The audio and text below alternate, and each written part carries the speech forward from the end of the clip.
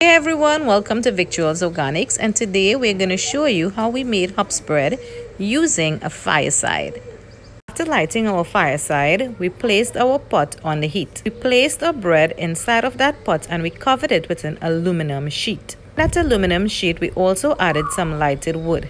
This would definitely create like a convection type oven in the forest. Heat must not be too much or else your bread would burn. In about 20 minutes, our bread will finish. It's time to add our bake. We ate these with some nice butter and cheese. Can you see how fluffy this bread is? Perfect color and texture. Let's dig in.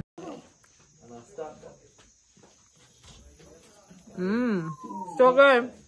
We're having this with some hot Hongwing coffee. Please like and subscribe to our YouTube channel Victuals Organics, IG and also Facebook. Bye guys.